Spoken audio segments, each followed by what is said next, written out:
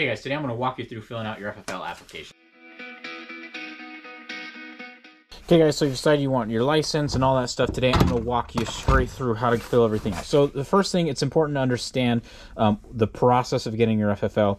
So pretty much this is it right here. The ATF they have on their page, it's literally on their webpage. It's super short. So essentially, first thing is you decide you want it, you pick your type. Okay, second of all, this first review and background check. So you're going to notice they process your fee first. So if you don't pass your background check, your fee's gone. You're never getting that back. Kiss it goodbye. Welcome to the government. Anyway, so they're going to do that. They're going to conduct a background check on you, all that. And then after all that's gone through and everything looks happy, then they're going to do the interview and final review. So this is somebody's going to come out from the ATF. They're going to interview you. They're going to talk to you. They're going to actually inform you on all the laws and all that stuff. And then you're going to go through. Then they write their applications, whether they think that you should get it or not and all that, and then it takes like 60 days to process. And yeah, so that's pretty much it here. So today I'm going to go through that process of filling out your application itself. Okay, so this is what the application looks like. When you first get it, you're like, oh my goodness, this thing is 12 pages long. But in actuality, it's really not too bad. So this is the first page, some information, a little bit more information on the second page. Then this is the responsible person questionnaire, very similar to 4473, some information down here, and then that's it. So it's actually only 4 pages of the application. After that, it's just so here's a bunch of instructions, here's a bunch of definitions for various things if you have questions, some more stuff, and then it just this form, you'll fill out the top 4 pages, and then it just fills in the bottom 4 pages as like a duplicate. So anyway, that's it. So it's literally just these top 4 pages is all we have to fill out. So don't freak out, it's not super long. Okay, so let's go through. So first one, applicant's business activity type is, put whatever type this is. Are you an LLC, or your corporation, or your collector? I just put individual because I didn't have an LLC or nothing like that. If you're going to be doing a lot of business activity, I recommend getting an LLC or something like that, primarily because it gives you a nice legal shield. It lets you write off more things on your taxes. It's kind of nice. Licensee name. So this is going to be your name, John Doe. Cool. Trader business name. Again, we're doing this as an individual, so there's no thing there. If it is a business, you're going to put your business name right there. Employer identification number. Again, no business, so don't worry about it. Name of the country, not county, country. So this is going to be America. Don't put America. You'll get denied. Put America. Or well, actually, you put United States of America is what you're going to do. Business activity address. This is going to be it. We are going to put Llama Lane, Llama Street. Middle of... Okay. Okay, anyway, so you put your address there. Your mailing address, that go if different from the address in number 6, most of the time it's going to be the same. Contact number. So this is going to be the business activity phone number. It's going to be 555. This is going to be for your phone number, 555-1234. Okay, fax number, cell phone number. Put mine under this business/activity phone, because that's my phone. I do a self, but it's the same thing, so I just left it that. Business email. I'd recommend making some sort of email. They're free, so just do whatever. So email, at email.com or whatever. Okay, describe the specific activity the applicant will engage or intends to engage in, which requires federal license. Okay, so this is important. Sale of ammunition alone does not require an FFL. So if you're just selling ammunition, that you bought at the store to somebody else, that's fine. But sale of ammunition that you manufactured does. So if you're planning on reloading ammunition and selling that, whether you're casting even projectiles, then that does. So this, for me, I put casting, selling cast projectiles, and occasional reloaded ammunition. So that's what I put because that's what I was doing, and selling cast projectiles requires an FFL. So if you're just going to be selling firearms, great. whatever you're going to be doing, that goes there. So you have to be engaged in some sort of business activity, so that needs to go there. That's really important.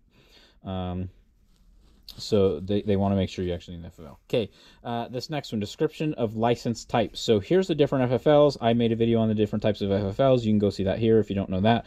I did an 06 is what I have, so not any of the cool ones. You'll probably want an 01. Notice it does say that you can do multiple types of FFLs if you need different types of FFLs. So you're selling firearms and manufacturing ammunition. Great, cool. And then total fees, I thought it automatically added this up. Apparently it doesn't, and it doesn't let me fill it in. But anyway, their thing sucks. Okay, method of payment, check whatever you want. You can just do whatever credit card you want. Fill in that. If you can't figure out how to fill in your credit card things, then yeah, well, you don't deserve for an FFL anyway. Okay, I'm paying an application fee for the following person, corporate or partnership. So if you're doing an individual, that goes there. If you're doing, this is my John Doe. And then application fee, my total, let's see, I'm doing my 01 and 03 or something like that. That's going to be $230. $sign there. Okay, cool. And then signature card holder and date. That's going to be you and date.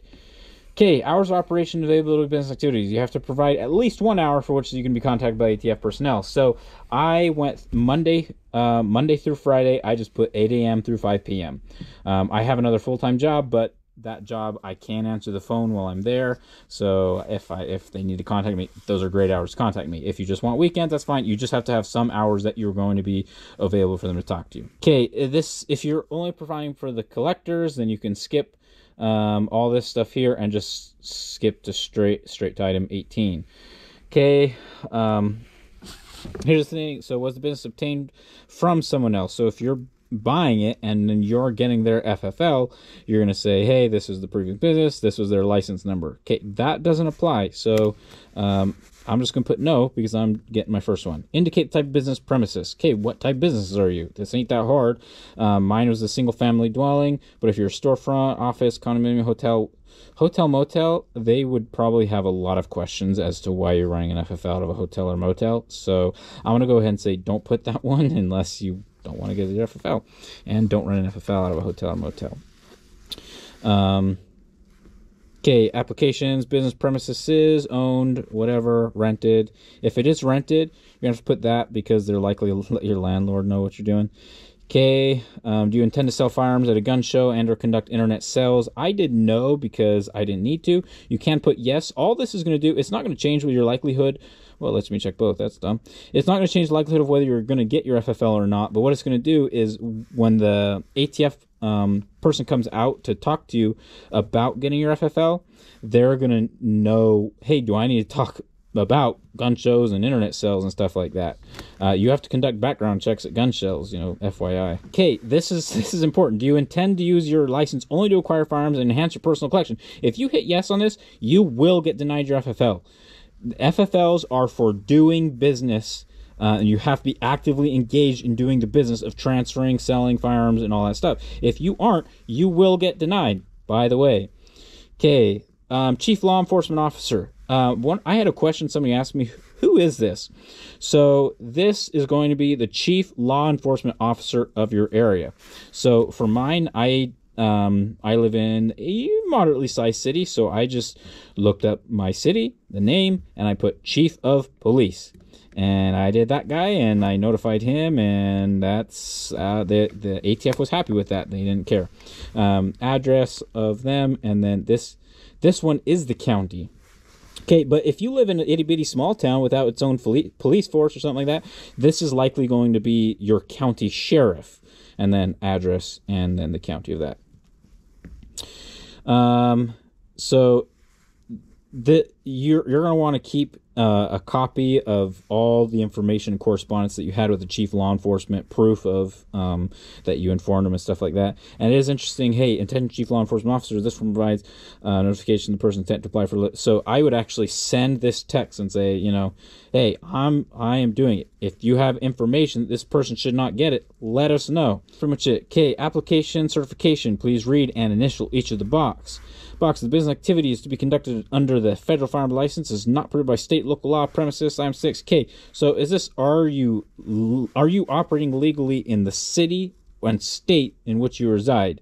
The answer should be that.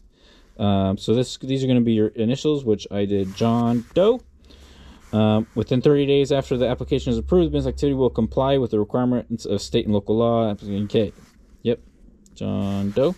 Also, heads up, they actually reached out to my city and asked them, like, hey, is this cool? Is it what he's going to be doing? So you're not going to hide this from your city. So if you think you can get it under the table, forget that. They're going to, everybody and their dog is going to know that you're getting FFL.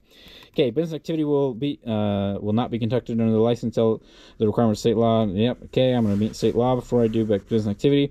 A complete copy of this application has been sent, mailed, or delivered to the chief law enforcement officer in the locality, which in the premises listed in item 6. Okay, so you're going to send this whole thing, a copy of this whole thing, to your chief law enforcement officer.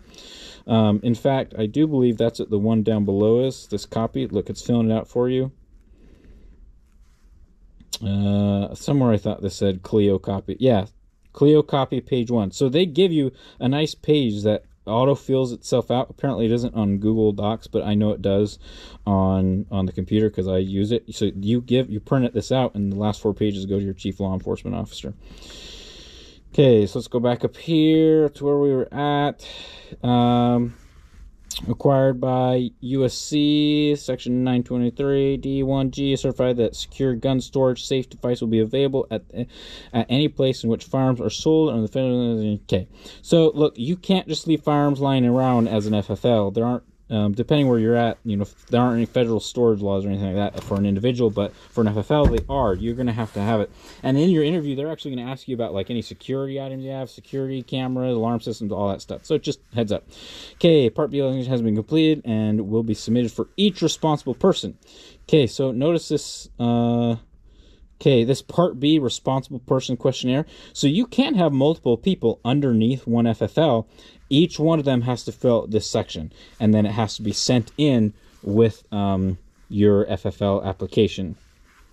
So it was just me, so that was pretty easy. Okay, I certified perjury, gonna go to jail, take my firstborn child, all that. Everything is good, complete. Anyway, that you pretty much don't lie on this, guys, unless you want to go to prison. So, and this is gonna be application name, signature, date. Okay, this lower section is only for the ATF. Don't approve, ban, withdraw, denied, person for reason for not, all this stuff. Don't fill out that section. Okay, here, responsible person questionnaire. This is pretty much just a 4473 for the most part. It gives you some, like I said, each responsible person has to do it. And if you have any questions on different things, there is the section of all the definitions down below. So feel free to go and look at that.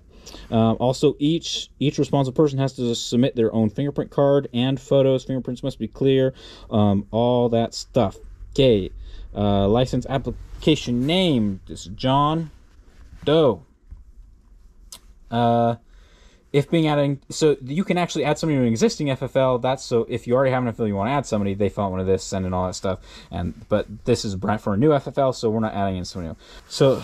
Okay, yeah, so this block 2, this could be license name. So if this is like a partnership or corporation or LLC, then you would put that corporation there.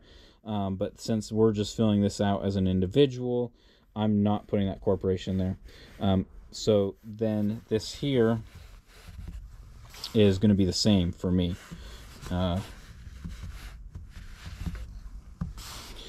Aliases include given, married, maiden names. So people oftentimes call me Josh. Position, title.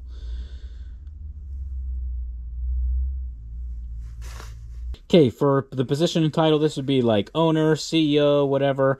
For the individual one, I actually put Mr. And I didn't get denied, so how about that? Anyway, this is going to be your social security number, blah, blah, blah, blah, blah, blah, blah. Date of birth is going to be blah, blah, blah, blah, blah, blah, blah. Whatever your date of birth is. Place of birth, city and state. So this is going to be your city. Let's just go Hershey, PA. I don't know why I thought of that very first thing, but apparently I did. Okay, current resident address, so that's going to be your address. You put that in, telephone number, blah, blah, blah, blah, blah, blah, blah, blah, blah. Email address. This filled out like I did. Actually put your information here if you can't figure that out on your own. Okay, previous address. Provide every address that you have had in the last 5 years and the dates which you have lived in these address. There's instructions for that. See instruction 1, it does tell you that. So I think I actually had to use this because I've lived in various places and moved across the country and stuff, especially going to college when I first applied. Anyway, now I've lived in the same place forever. But anyway, so fill all that out, and then you're going to do this. I think that last box is kind of new. Anyway, height, let's go 9 feet, even. Nope. And then race, let's go Hawaiian. Put whatever you are. Check eye color, hair color. Just check a box. Check your box. Don't check random stuff. You gotta check what it actually is. I'm just showing you, kind of going through this. Okay, well, there we go. Okay, now for the following question is given full detail on a separate sheet. So if you have any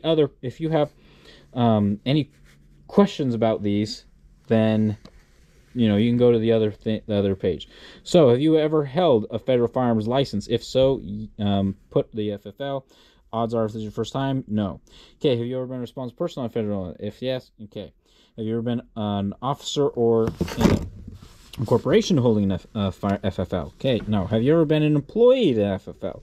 Nope. Have you ever been denied an FFL? Nope. Okay, have you ever had an FFL license revoked? Nope, sure haven't. Are you under indictment, court and felony, other crime, which judge in prison you? Okay, so these first ones are affiliated. Now we're kind of in like the 4473 questions. Have you ever been convicted in any court, including military court? Read through all these, guys. I'm just kind of skimming through them, just to kind of show you what they all are. Are you fugitive from justice? These are all you should really start recognizing. These as 4473 questions. Are you an unlawful user? Don't do pot, guys, because apparently you lose your Second Amendment rights. Kind of lame, but it is what it is. Have you ever been educated, mental, defective, or committed in a mental institution? Okay, have you been discharged, honorable discharge?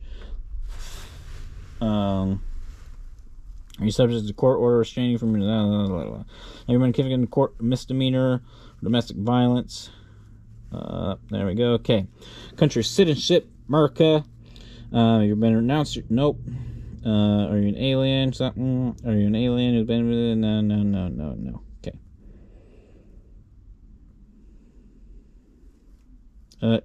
I guess that should be left blank. Yeah, screw it. Okay. If you don't, just leave 38B blank. Oh, they did let me uncheck it. Cool. Put that there, and then your sign, print your date, name, and then this part, you're going to print all this out and mail it in. There's not an electronic form, as far as I know, for all this stuff. You're going to attach your photo there. You're going to go get your fingerprints from whoever does fingerprints around you. You can go to Walgreens for your photo or whatever, and then usually like your court, either a courthouse or like your jail, or somebody will do fingerprints around you. The police station, your county jail, somebody will do fingerprints. You go get them done. I recommend doing them professionally. You can actually figure out how to do them on your own, but then you have to deal with the ink, and most places, if you go, they do them electronically. Okay, and guys, that is it. This is it. That's all you fill out. You send that in. You have to notify your chief law enforcement officer and send them an attached copy of this. And if they have any issues, they'll get a hold of the ATF. They never actually asked for proof that I did notify my Cleo, the chief law enforcement officer. But if they ever did ask and you actually didn't notify him, man, you could get your license pulled in about 2 seconds. And they may actually ask for proof if you're getting like an 01 or 07, where I was just getting 06. They were pretty chill about it. Okay, so that's pretty much it. Then you're going to send that in. You're going to send it with your photos. You're going to send it with your passport. You're going to send it with your photos. You're going to send it with your fingerprints, and then you're going to wrap that up, send it in. The ATF will contact you. It takes a while. Don't freak out. Nice thing about using a credit card, you'll see when they charge your card, they run that whole background check, and it can take a little while. Then they get a hold of you. A person will come out. They'll run the whole interview, inspection, all that stuff. There are their forms. They'll contact your city, make sure you're obeying all the laws, make sure everything's kosher there, and then after that, they will either give you license deny and tell you why and all that stuff. The process is actually really not that hard. It's not worth paying somebody to help you get your FFL unless you want to do a fancy like destructive devices one. Then if you got $3,000 to throw that, sure, might as well do that. That's about it. I do have several other videos on getting FFL. I have kind of one just going over the process that I'll put here. I have one talking about why you maybe shouldn't get your FFL here. And then here I put the one earlier on the different types of FFL and discussing them as well. Okay, guys, if you have any questions on that form or anything, I have another common FAQ on FFLs that I'll put here. But anything else, please put in the comments below. And as always, guys, thank you for watching. I'll see you next time.